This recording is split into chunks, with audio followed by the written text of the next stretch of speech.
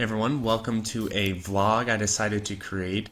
The reason I decided to make this vlog is because I had been planning to put it in the podcast, but ironically the subject matter at hand is also what ended up canceling that episode. So, in a twist of irony, I guess you could say, the episode that was planned to cover this topic, the special guest, dropped for the very reason of the topic itself. So I thought, well, I'll do it myself, and this is something that has been happening a lot lately. It's not one instance.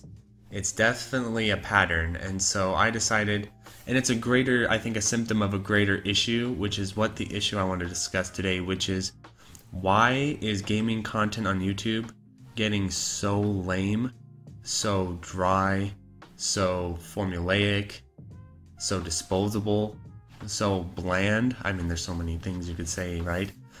It's just taken a huge decline in quality.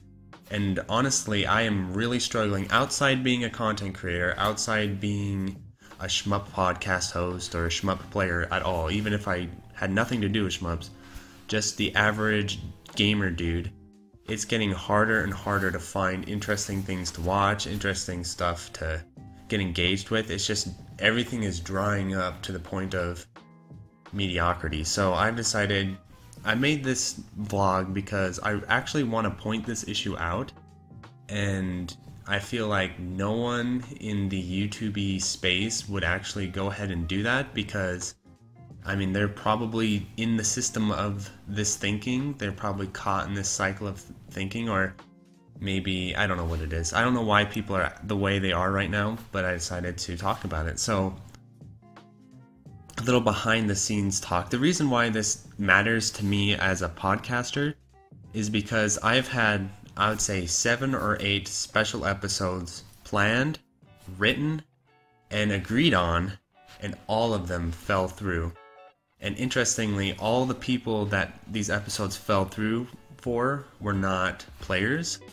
You'd think players, I mean, players gotta be flaky, right? No, like, players are the best guests usually. They're always like, they always follow through. So not players, not shmup homies, not members of the shmup community, not devs. You'd think game developers, they got a lot of shit to do. No, not devs.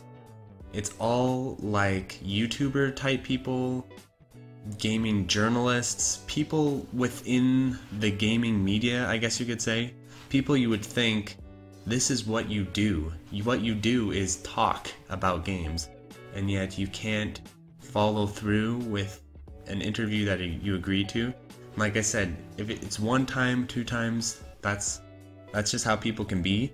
But when you get about 7 or 8 times of 7 or 8 different people, you start to see, okay, this is a larger pattern. This is something bigger than just 1 or 2 people being lazy, right?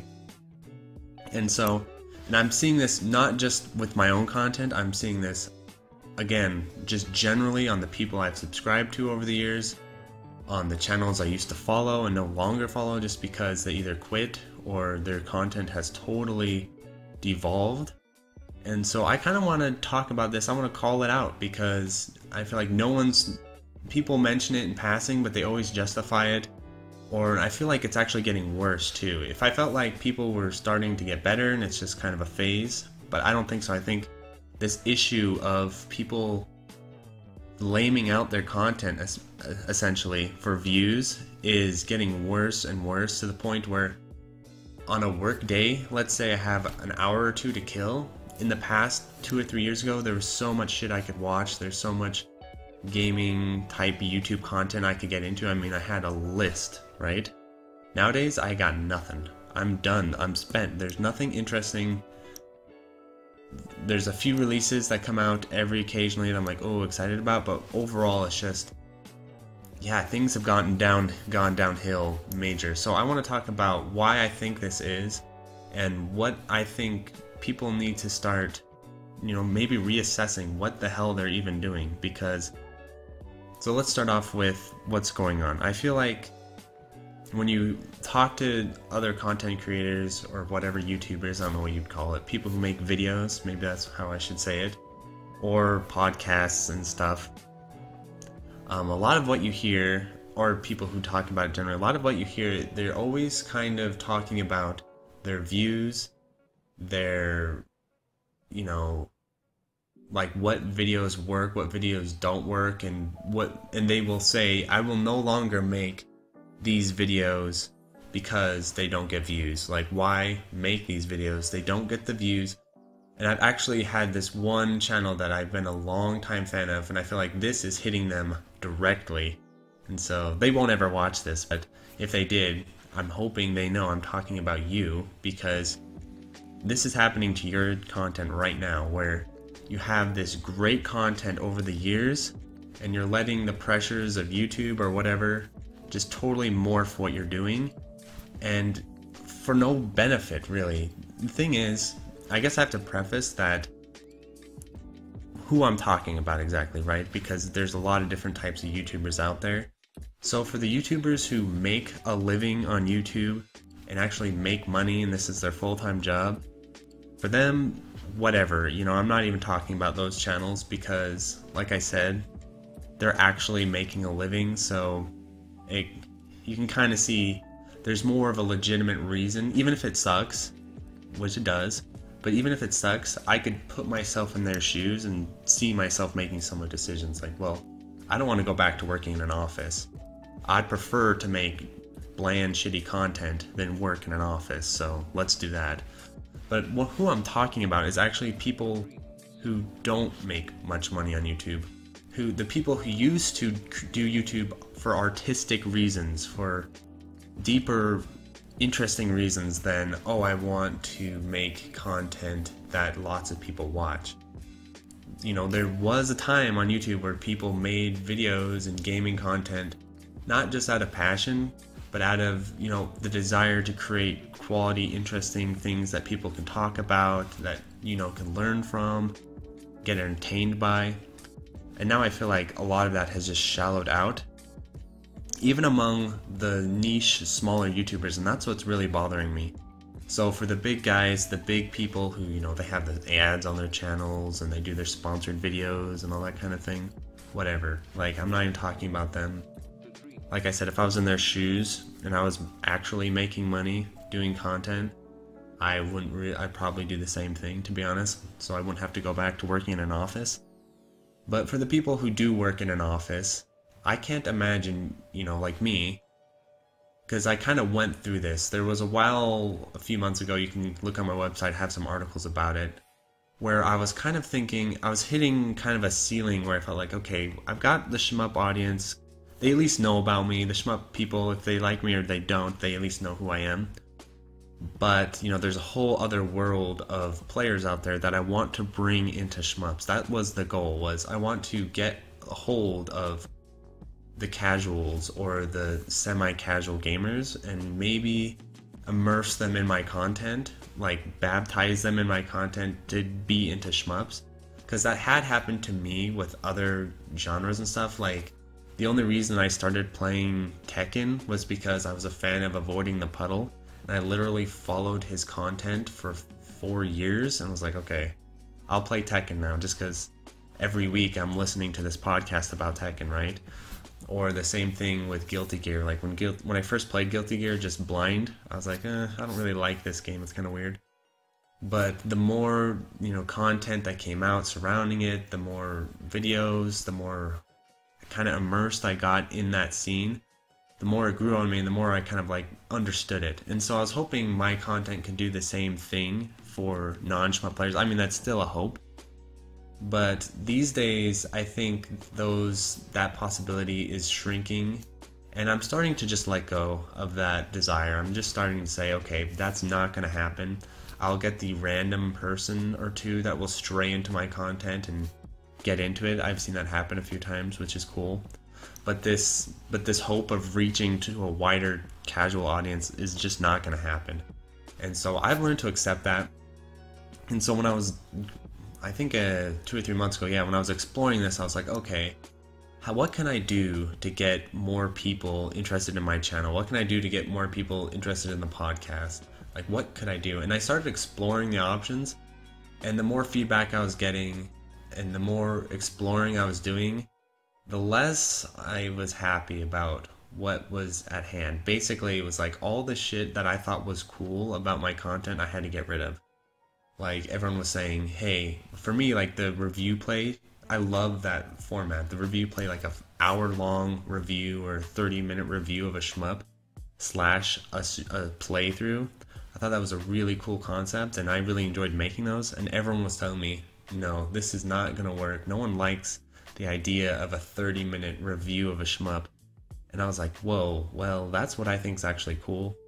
And same with the podcast, right? People are saying, well, and it wasn't, I think the advice was sound. That's what I'm saying. Like, I think the advice, if I was going to go through and try and make my content more palatable and more accessible, this was good advice. Like, cut out all the hardcore aspects of my stuff. Keep it really cash. Keep it really accessible.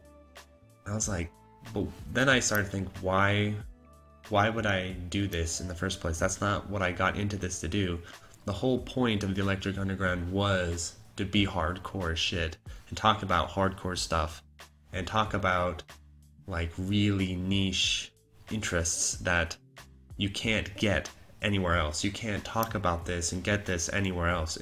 And yes, the player base and listener base is going to be tiny, but they're going to be the people who find this stuff. And so I was like, forget it. I'm not going to go down that route. And so I never did. I just decided, okay, I'm just going to have to accept that this is the end. This is the max of my content. I'm going to get about 300 plays per ep. That's just what it's going to be. And my YouTube channel is going to be about 500 subscribers maybe. And, you know, a couple hundred views on whatever I'm doing there. Like, that's just my fate in this world. So I just accepted it, and I honestly am happier for it. But I think what's going on is that people who were in a similar position to me did not go that route. They went with the, okay, let's make this accessible, let's make this easy, let's make this fast. Because everyone tells you, YouTube tells you, everyone tells you, make your content easy to produce, make it kind of shallow, to be honest. There's no other way to say it. It can't be too hardcore. It can't be too catered to a specific audience. It needs to be general and shallow and kind of formulaic too, right? And I don't mind formulaic content, but at the same time, if it's so formulaic that it's not interesting, it gets to be where I pull up my YouTube feed and I'm subscribed to a lot of different people, and I just do this. If I'm on my phone, I'm just going. Yeah, there is about 50 new videos to watch today. None of them look at all interesting to me. It's all just, and a lot of it too, they'll be like duplicate things. Like there'll be 5 videos about the same thing. I go, okay, 5 videos about this topic, and then I pick one maybe if I'm interested or not. And so it's not horrible, but it's kind of like,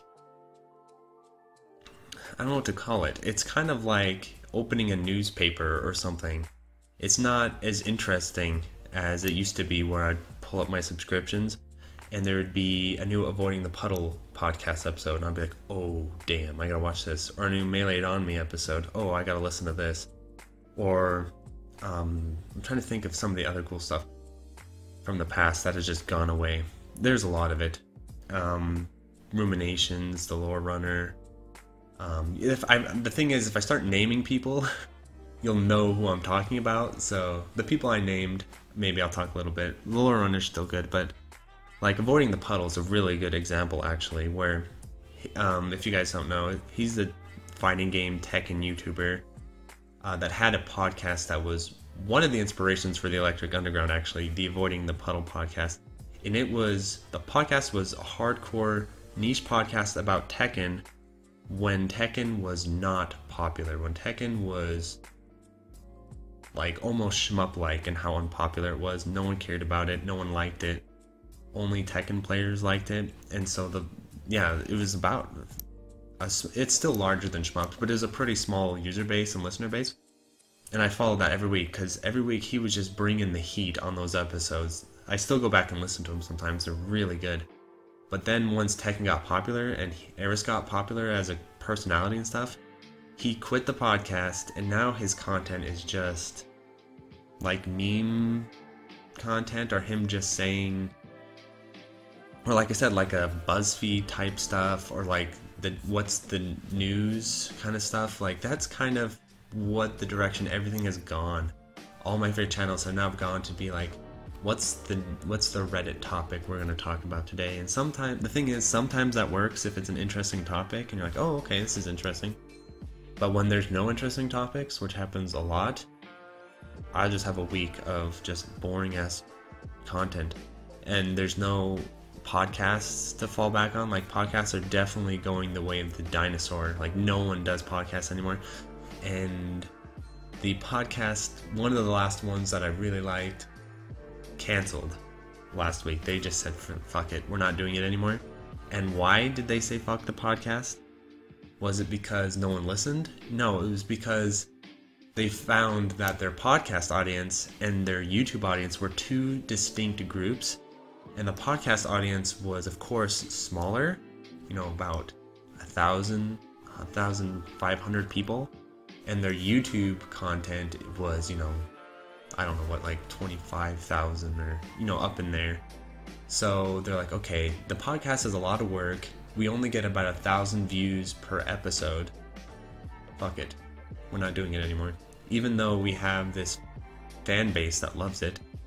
Instead, we're just going to focus on the YouTube stuff, because from a business side, and again, it's like, okay, but I know this channel did not start out as a business. That was not the goal, right? But from a business perspective, let's just focus on videos. And the funny thing is in the past he talked about, well, I can't make the videos I want to make anymore because the videos I want to make no one watches, so I have to make these very general, like I said, general, you know what I mean? I'm trying to think like core style videos where they're covering well-known franchises. They're basically the most widely appealing stuff they can do. Instead of covering the niche stuff, instead of covering like interesting niche topics, bringing on random guests, myself would have been one, right? But no longer. So yeah, and this was the podcast that we were going to discuss this type of stuff. But ironically, it was canceled for the... anyway, I talked about this earlier. So, yeah, so this is something that I'm really tired of seeing. And the thing is there's no voices against it right now. There's no one... Yeah, there's people who mention it, but I mean, the thing is people will say it, but no one's actually really getting behind it. And the idea that I want to start putting out there, and I have a small audience, so this is like not going to go very far, but the thing I want to put out there is I want YouTubers to stop justifying this and stop like making everything come down to views. That it's getting annoying to me. I'm getting tired of everything coming down to views. And it's funny because I know people who have maybe followed me on my Discord or some of my articles, talking about this. I'm talking about views. But at the same time, I'm talking about them, but I'm not canceling my content over it. I'm talking about it and saying, hey, this is kind of messed up, this and that. It's impossible to get guests because I don't have enough views. It's impossible to get larger, like, it's harder to move out of the hardcore and into the more general scene because I don't have the viewership to back me up. Because there's a lot of cool stuff I've wanted to do. That's the motivation. It hasn't been, oh, I want more views just for the sake of it. It's always been, I want more views so that I can get larger entities that I want to do collabs with to pay attention to me. Because how it works is there's like a caste system, I like to say. I said this the other day and someone thought that was too harsh, but that's kind of how it is. There's like a click system where a YouTuber of a certain subscriber count or viewer count or whatever generally will not associate with a smaller one. And the weird thing is that if you think about it, it actually makes zero sense. This logic is like 8th grade logic, because take, for example, on my podcast, I've gotten a literal CEO of a company to come on my podcast for 2 hours. the CEO of X Arcadia took the time to talk to me when I was literally a nobody. I mean, I'm still nobody, but I was even less of a nobody then. I had like no viewers. It was like 150 at the time, and yet he took the time to come on to me. Same thing with developers, same thing with people who aren't media people, like players, developers, CEOs, business people. And you think about it, why are they coming on my podcast? Why are they agreeing? And why aren't other media people agreeing? And it's because the mentality is different. If you're a CEO, if you're a dev, the mentality is go everywhere you can. It doesn't matter how small, it doesn't matter, what the venue is. You want to get your shit out there everywhere you can go. So it's worth your time to even hit up the smaller stuff to get your shit and promote your shit everywhere. Which makes total sense. I love that way of thinking. But for the bigger, like YouTubers, they don't see it that way. They don't think in that direction of, hey, this guy has a small viewership, but there's still a viewership there. It's small, but I could still maybe get some of those people to be interested in my shit. And maybe I could, it'd still be worthwhile. Because what it is that media people are like middle schoolers, honestly, where they think about it. They don't think about what they could gain. They always think about what you could gain and feel like you're leeching off them. It's like, oh, he only wants to talk to me to leech off my viewers and get my viewers interested in his stuff. Which, if that happens, does that actually harm you? Does that actually do anything negative to you? No, of course not. It's only positive. It can only be if you get two YouTubers, a big one and a small one, and they exchange, like they have a collab and it's a really good collab, everyone wins. It's not like a tribe system where your viewers just leave and go to the other person and like they detach from your channel and go to the other channel. That's not how it works. Like collabs and working together only helps everyone, but there's this 8th grade mentality of you're just trying to leech off me. I have no business talking to you. I have no business working with you. And what ends up happening is I feel like I've legitimately offered some really good content to some people whose channels and stuff, they're popular, but is their content that good? Maybe, maybe not, but I feel like I'm legitimately offering you some great content. I mean, I've wrote up this script, I've written up these like interview topics. I am a professionally trained interviewer outside the world of YouTube. I know views and all that are like such a big deal, but there are qualifications outside of people's view counts, right? There are skills people can get. There's people, with qualifications outside of just your YouTube subscriptions, and people don't see that. So, like I'm saying, when I'm talking to these people, I said, hey, I'm hitting them up with all these ideas, I'm showing them scripts, I'm showing them my content, like, hey, these are some interviews I've done, I think they've gone really well, and so I think what I would like to see from people is, like when people approach me for stuff, which happens almost never, but it has happened a few times, like a game dev, for instance, the Devil, oh my god, I'll have to, not Devil Crush, Demon's Tilt. So when the Demon's Tilt dev contacted me and said, hey, I want to come on the podcast and promote Demon's Tilt, I could have been all hidey-tidy, but I'm such a famous podcaster, I don't know if you're worthy of my time or whatever. But I was like, no, that's not me. I really love indie games and indie development. So I was like, let's check out the game. And I basically told them, yeah, of course, if the game's good, I will say it's good. If the game's not good, I will point out what I think could be improved. Like, I'm just going to give you my objective view on your game. And of course, well, not of course, but luckily, Demon's Tilt is badass. And it was a really cool game, so I was really excited to talk to him about it on the podcast. And I think even if he doesn't get a ton of exposure from my interview with him, he could take that interview and use it elsewhere, because I think the interview I did was really well done, like professionally speaking, or I guess quality wise. It's a quality interview, so he could have done stuff with that interview, or put it on his own shit or whatever he wanted to do with it. But that's what I'm saying, is people on YouTube right now are not looking at quality. They don't value quality. They only value views They only value what they can get from the views. That's all it comes down to. And I'm getting tired of it. And I think people need to pull their head out of their asses because it's getting stupid. And all the content that I love, like these days, I'm going back to how I was in middle school and high school where I don't even use YouTube as much. I'm like listening to damn books on tape again because it's like, okay, there's nothing good out right now. It's really bland. It's really boring. And the really annoying part is whenever something cool comes out, it lasts for like 3 episodes or a few episodes, then they quit. Because it's all about them views, right? So they come out with something, it's really good, I'm really into it, I'm like, this is great. And then they quit because they're like, well, it's just not working, we're not getting a lot of views, why bother? It's like, because there's more to this than just your views and making things for views. Like, you're making great content, people are telling you it's great. Yeah, your viewer count is small, and maybe it will never get bigger. But if that's all people do, that's like everyone's motivation these days. And I feel like in the past, it wasn't like that as bad. It wasn't like talk about STG Weekly, right? That's a great example.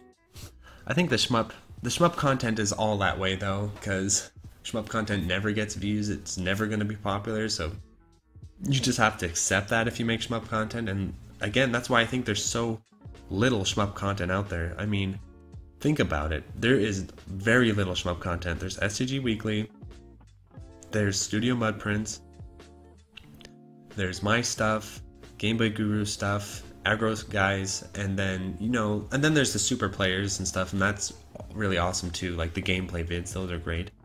But I mean, like, content around shmups is really sparse, and I'm sure there's more out there that I'm not remembering, but you don't see a lot of people making it. And I think it's not just because the genre's niche. I don't think that's the complete reason. I also think it's because it's a self-fulfilling prophecy where people know it's not going to get views, they know it's not going to get popular, and so why bother, right? And if you think about my podcast, if I was in this only to get views and popular, why would I be still putting out content as I am? Why would I continue? I've only grown a minuscule amount, and I've pretty much capped out. So there's I don't know. This is a little rambly, but I feel like it needs to be said, and I'm getting really, really sick of this being the constant justification for everything, where it's like, well, I'm not getting views, I'm not going to make this anymore, I didn't get views. It's like, yeah, but was it good? Was it not? No one talks about quality anymore. I want the discussion to start going back to, is this quality? Is this interesting? Is this engaging? Do people like it? Do the people not like it? Because these days, a lot of people will make bad, shitty content. They know it's bad and shitty, but they also know that it doesn't matter if it's bad or shitty, as long as it gets watched. Because people will watch bad, shitty stuff. I mean, that's human nature. That's never going to change. And so, and like I said, if this isn't necessarily about like the top end YouTubers who are actually making money and paychecks, because that's a whole different world than what I'm talking about, right? Because yeah, I guess if you're going to be a full-time YouTuber and do the YouTuber thing, like, making quality content these days maybe is not the way to go, right? It definitely doesn't look that way. But at the same time, it's like, okay, not everyone can be a full-time YouTuber, okay? That's just not a reality. And if you think that's your reality, then yeah, go ahead and do whatever you have to do. But I hate this weird middle ground that a lot of channels around my size and larger are in right now, and they need to get out of it. They need to stop. They need to stop being all about the views, because these days it's just going to keep getting worse. That's why I'm talking about this. It's just going to get worse. The good content is just going to stop getting views. It's going to get worse and worse because everything YouTube is doing right now is pushing people towards shallow, uninteresting, bland, stupid content. For instance, you can't say anything interesting in your content anymore. You can't swear. You can't say fuck off. You can't say anything interesting because that gets blocked. You can't do anything interesting. Like, in the past people would do cool stuff with music, they do cool stuff with videos and all that kind of stuff. You can't do that because that gets copyright claimed and all that. So it's like, okay, you literally, if you want to do interesting creative stuff, you're not going to get money anymore. That's just not, people need to leave that at the door. And I think people need to just start embracing being creative again on YouTube instead of being all about views and money and all that kind of stuff. Because like I said, if you're in that top percent that are actually making money, like real money, as in you don't have to go to your 9 to 5 anymore, I don't know, that's your own world. Do whatever you need to do because, yeah, I mean, if I didn't have to work my 9 to 5 and I could just make videos all the time, and I do make a lot of videos, so it's not like I have a complete ignorance of what that would be like. I would do it. I mean, why not? But of course, of all the people I've tried to bring on to the show, and all the people I've tried to talk to, were any of them actual full-time YouTubers? No. Were any of them making real livings off of YouTube? No. It's just all these stupid high school games, and I think it's stupid. And same thing with Twitter too. I'm talking about YouTube, but Twitter's, like, the world's all becoming this way. It's all being turned into this caste system of blandness and formulaicness and obviousness. And it's getting really boring to me. Same thing with Twitter, right? Twitter's stupid. I hate the way I use it, and I will continue to use it because it's useful in some ways, but overall as a system I think it's really stupid. Because how it works is, it's like this caste system where it's like high school, really, except worse, because I think it's worse in high school, because at least in high school, boldness and charm and all these kinds of things can get you somewhere. But with Twitter, it just all comes down to your followers, and that's it. And it really frustrates me because, like, the problem is it's hard to talk about this without calling people out directly, and I don't necessarily want to do that because maybe someday they will work with me. But there are a lot of entities, I guess you could say, that are gaming related, that are sort of related to shmups and like the hardcore-ish side of gaming.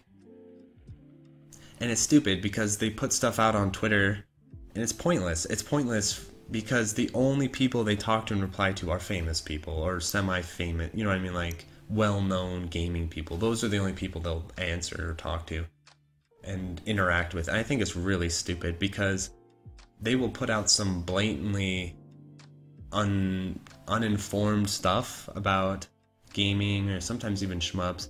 I'll hop on to say, hey, you know, like, hey, check this out, check that out. You should look at this, you could check this out. No, it's never gonna get answered. They're never gonna take interest. It's all about the views, baby.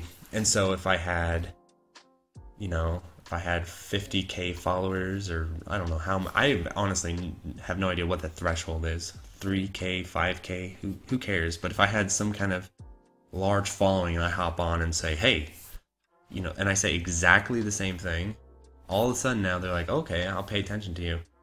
And I think it's stupid because it's just this, like I said, it's just this system of perpetuating the lame asses get more and more attention, the interesting, cool stuff gets less and less attention, and it's all high school all over again. It's like, I graduated high school, I'm sick of it. So yeah, that's my little sermon, I guess you could say, about my feelings on the state of gaming, YouTubing, and for myself going forward, I've just embraced that I'm gonna just be this rando dude forever.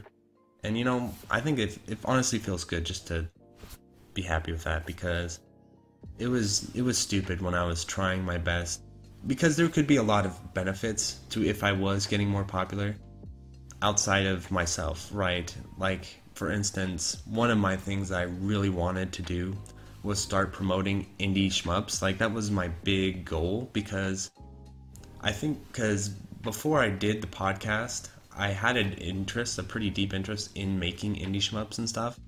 But I'm a 9 to 5er now. I just don't really have the time. I could do that, but I'd have to quit the podcast. And honestly, I feel like it's not necessary. I feel like the content I create does more for the shmup community than my jank ass indie shmup, and I release it and it's kind of mediocre or whatever. But what I could do is I could help push forward the great stuff, the Zero Rangers, the Blue Revolvers, the Rolling Gunners of the world, and get them more attention and get them more sales so that they make more games, and so there's more like a thriving ecosystem. That's really what I want, is I want to create a thriving ecosystem for shmups where Cave says, hey, maybe it's worthwhile to actually make another shmup because there's an audience now. There's people who will buy the games. Because before really delving into this stuff, you kind of just assume, because you'll see articles or you'll see things here and there, that the sales for Cave games or the sales for shmups were aight. They were okay, right? They were obviously weren't blockbusters, but they were enough to keep going. But then when you start researching the sales, you start to see, I see why Cave stopped making games, because they aren't selling worth shit. There's just no sales. And then you start to see, okay, why aren't there any big companies making shmups? Because they don't sell. It's that simple. And so the same thing with the indie devs. Like, why are there are indie shmups and stuff, but there's not this huge thriving scene of them like indie platformers where, at the Game Awards, they're giving out Game Awards to Zero Ranger, which definitely deserves it. Or, you look at Undertale and Zero Ranger, to me, they are both excellent games, both top-notch games, and yet Undertale, the RPG, gets all this critical acclaim, attention, becomes a world-famous game. Zero Ranger, gets a lot more attention than most shmups, but still not very much. Same thing with Blue Revolver, you don't hear about that in publications. When people do best games of the year, even the Cave stuff, even the M2 stuff, no one talked about Destiny. No one talked about it. And so they're not even going to bother to bring that to the West, I bet. And I know, well, I don't know, but I suspect that the only reason we're getting M2 ports is because the Shot Triggers team is just a bunch of nut job shmup players themselves, and they want to make the games and play them and preserve the games. I think that's kind of the motivation behind M2. Is it's literally not making any money, the Shot Triggers. It's not making much money, but it's just enough to justify making the devs happy. I think it's definitely a passion project. And so how long it'll go on, I don't know. I don't think for super long. I don't anticipate the M2 releases continuing for that much longer. I'd be happy if that's not true. I'd be happy if they kept going into the PS5 and through that generation, but I don't think that's going to happen. I think we'll probably get maybe 3 or 4 more, and then that might be it. Who knows? I mean, it's hard to say, but anyway, that's always kind of my headspace with this sort of things. Isn't when I've talked about getting more views, getting more attention, it's not really for just the pleasure of seeing that number get higher on my channel and stuff. It's because with that more attention, there's stuff I really wanted to do with it. Like, I'd really want, for instance, to get in direct contact with things like Eurogamer, with things like IGN or the other gaming publications or other YouTubers. Like, I mean, what Donkey, just mentioning Zero Ranger, did a massive amount for that game. So like getting it with more outside people just to get more attention on the games, get more interest, kind of build up that ecosystem. But I don't know. I don't think that's going to happen. I think we're just stuck in the corner, and we're probably going to end up that way. And I think a lot of the reason why isn't just because we're a niche audience. It's also because everyone who could help or everyone who could be interested don't take an interest, because they look at the shmup community, they look at our low view counts, our low sub counts, our low Twitter counts, and they're like, they're not worth our time. And even like, for instance, the My Life in Gaming documentary, this is a perfect example of what I'm talking about. The My Life in Gaming did a special episode that was solely the Shot Triggers team talking about Battle Garega. It's the best thing on their channel, in my opinion. I mean, because I'm a shmup player, but anyway, it's an awesome, interview. And when they were talking about it in their stream or whatever, they're just kind of like, yeah, I'm glad we did it. No one's gonna care about it. It's not the kind of thing we'll really follow up on. It's just kind of an extra that, the hardcore people could dig. And I think it's like one of their lowest views videos on their channel. And so that's what I'm talking about. It's like quality does not equate with view counts. And I've actually been skimming through YouTube and finding some pretty interesting stuff. And their view counts like mine. It's like 1K, and less. And I feel like, honestly, the smaller channels that have no hope of getting big are the ones now producing somewhat interesting content. Whereas before, I always felt like the middle-ish channels, the channel that was going to be on my podcast, a great example of this, where they have some viewership, so they have some motivation, and they have some expertise. They used to be making good content, but I feel like now they're caught in that cycle of, oh, I want to increase my view count, so I'm going to stop making videos that I like to make, and I'm going to start making just these formulaic, by-the-book videos that I know everyone will watch, and that will make my sub count bigger and make my view counts bigger. What purpose that serves, I'm not sure, other than if they are planning to quit their desk job, maybe. Maybe that's what it is. Maybe what it is that a lot of these channels are getting a taste for the possibility of quitting their jobs, and they're like, fuck it, I want to quit my job, so I'm gonna go down that route.